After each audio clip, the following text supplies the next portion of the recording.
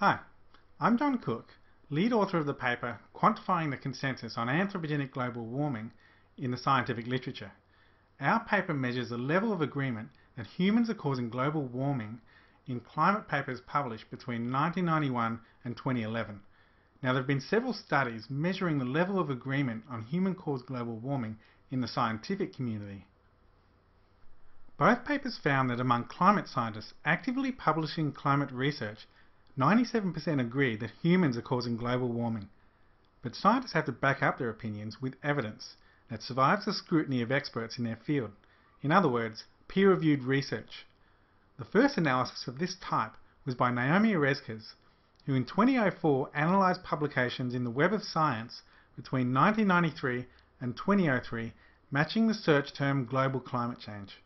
She found that out of 928 papers, none rejected the consensus position that humans are causing global warming. Our paper builds upon this research. We expanded the search to cover the 21 years from 1991 to 2011. In addition to global climate change papers, we also included papers matching the term global warming. This expanded the number of papers to over 12,000. We also divided Oreskes' 6 categories into 2 sets: the type of research and the level of endorsement of human-caused global warming. Each abstract was classified according to whether it explicitly or implicitly endorsed or rejected human-caused global warming, or whether it took no position on the cause of warming. Out of the 12,000 papers, we identified just over 4,000 stating a position on human-caused global warming.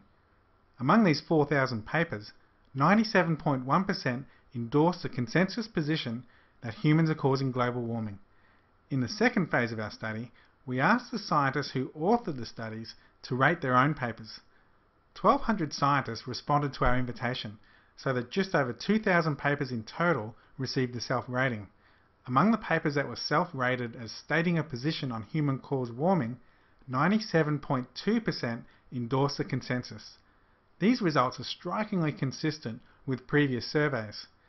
Between 1991 and 2011, the percentage of endorsements among papers expressing a position on human-caused global warming marginally increased over time. In the abstract ratings, the consensus grew at a rate of 0.1% per year. In the self-ratings, it grew by 0.35% per year, in both cases reaching about 98% consensus in 2011.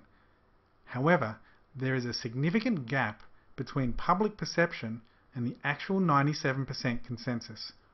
When a US representative sample was asked how many scientists agree that humans are causing global warming, the average answer was around 50%. This misperception has real-world consequences.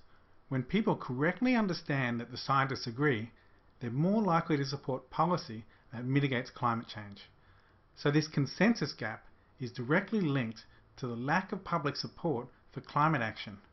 This underscores the importance of clearly communicating the consensus and closing the consensus gap.